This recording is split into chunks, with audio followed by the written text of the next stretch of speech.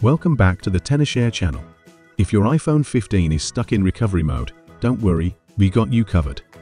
Whether it happened during an iTunes update or for no apparent reason, there are simple ways to fix it, and I'll guide you through them step by step. First, let's quickly understand why your iPhone might get stuck in recovery mode. It could happen if the cable gets disconnected during an update, if there are bugs or glitches in the software, or even due to hardware issues like problems with the CPU.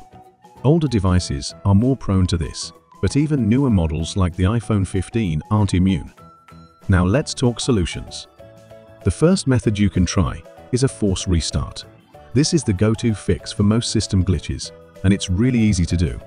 Click volume up button, then volume down, then press and hold the side button until the Apple logo appears. Once you see the logo, let go of the button and your phone should return to normal. If the force restart doesn't work, don't panic.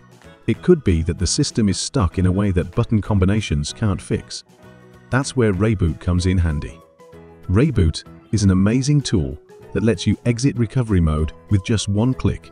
All you need to do is download the software onto your computer. It works on both Windows and Mac. Once installed, connect your iPhone to the computer. Open ReiBoot and click Exit Recovery Mode.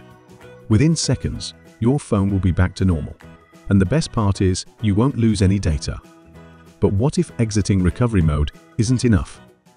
Sometimes, your phone might need a system repair to fix deeper issues. ReiBoot has you covered here too. You can use the standard repair option to resolve system problems without erasing your data. Just go through the process will be okay. Your phone will be fixed by ReiBoot and get out of recovery mode now. Another option is to use iTunes. You can connect your iPhone to your computer. Open iTunes and try updating or restoring your device. However, if your phone got stuck in recovery mode because of iTunes or during an update, I wouldn't recommend using it again, as it could make things worse or result in data loss. ReiBoot is a much safer and more efficient choice in this case. If none of these methods work, it might be a hardware issue, especially if your phone has been dropped or exposed to water. In this situation, I recommend reaching out to Apple support for professional help instead of trying DIY fixes. And that's it. Hopefully, one of these methods helps you get your iPhone out of recovery mode. If you found this guide useful, don't forget to like and subscribe to our channel for more tips and tricks. Thanks for watching, and I'll see you in the next video.